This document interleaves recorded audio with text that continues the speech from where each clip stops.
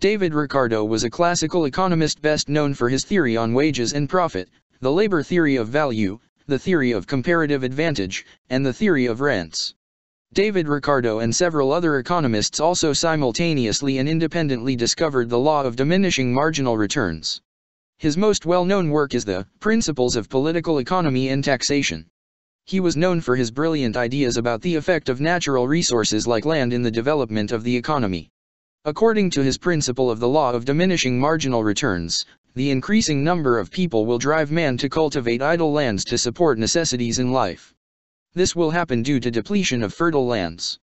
The law of supply and demand is the underlying principle of the neoclassicists, a group where John Maynard Keynes belongs. According to Keynes, the government plays a significant role in maintaining equilibrium in the economy through public spending and keeping the balance among demand, supply, and the market prices. John Maynard Keynes is the father of modern employment theory and wrote the book General Theory of Employment, Interest, and Money.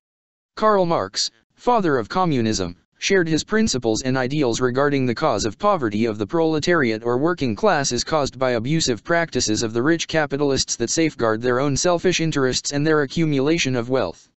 According to Marx, all industries and other sources of wealth should be nationalized so as to achieve equality among the people. Karl Marx is an advocate of communism. He wrote the Das Kapital, a book that contains the teaching of communism. Some communist leader like Mao Zedong of China, Vladimir Lenin of Russia and Fidel Castro of Cuba